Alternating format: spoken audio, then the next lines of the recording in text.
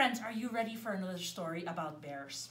This book is called Not This Bear by Bernice Myers. We haven't read this one in class yet.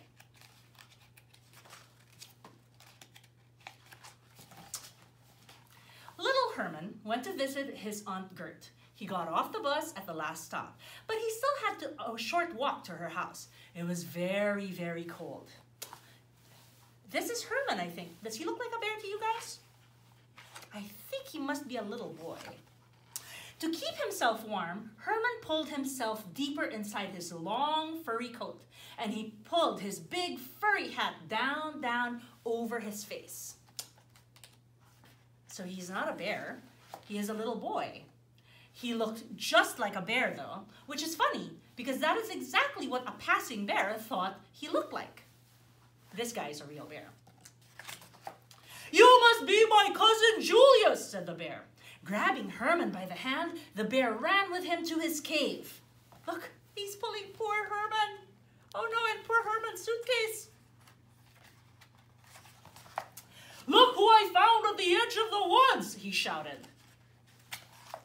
All the bears ran over and kissed Herman hard and wet. "Cousin Julius! Cousin Julius!" they shouted.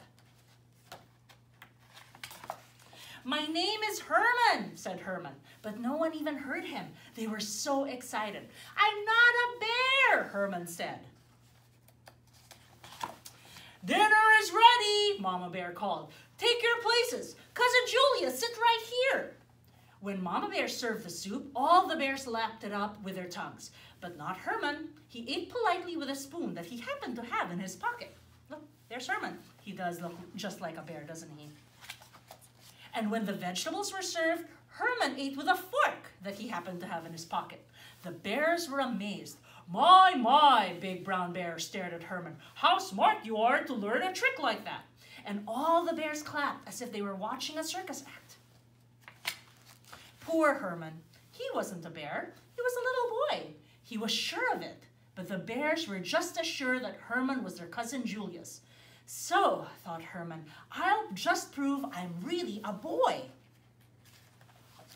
He began to sing and dance and whistle, tie his shoelace and stand on his head. All the things a boy knows how to do.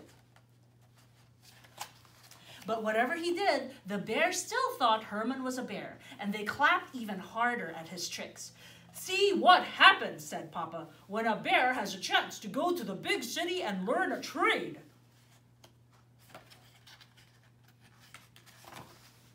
"What a clever cousin we have," said Big Brown Bear, and he yawned and went outside. Big Brown Bear looked at the sky and announced the time of year, winter.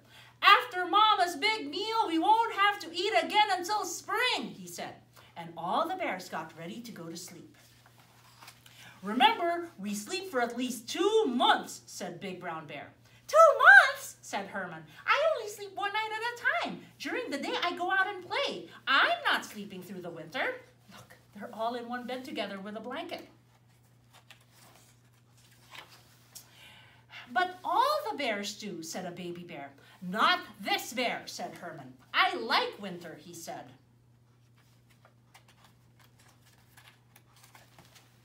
"He likes winter," said the bears, astonished.